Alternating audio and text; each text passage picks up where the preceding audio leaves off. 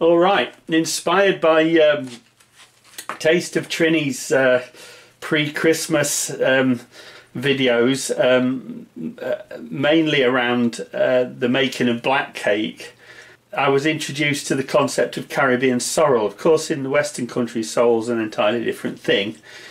It's a ground plant with a rather sour taste, and it is used for, in particular in the Northern Hemisphere, it's used for making a sorrel soup. However, this sorrel is entirely different. It comes from the hibiscus plant, and it is infused with warm Christmassy type spices to make this amazing amazing sorrel concentrate. In this case, this one's from Barron, who have quite a nice reputation, and as you can see from the top, I've already taken a sample, as has my brother, and we both rather like it. But I'm just going to take a little test just to remind myself of the flavour. So there we go. I've used it like a cordial and mixed it up with a bit of my water, and I'm just going to try that now.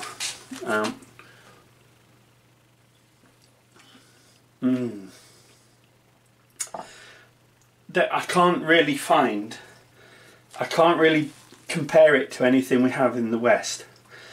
The spices, like I said before, are warm.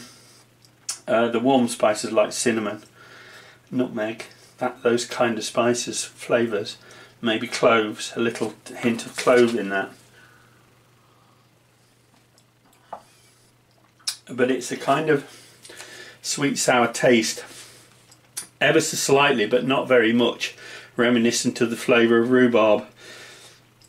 I have to say I'm rather enamoured with it. I really do like it, and I can understand how it has become very much a part of the flavours of Christmas in the Caribbean, and in particular I've seen Taste of Trini use sorrel, in fact make her own sorrel concentrate.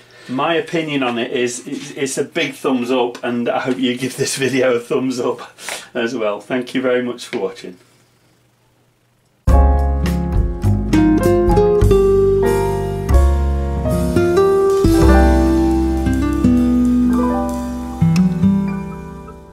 If you have enjoyed this video, please give it a thumbs up.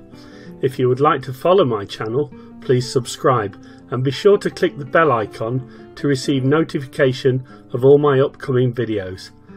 Thanks for watching.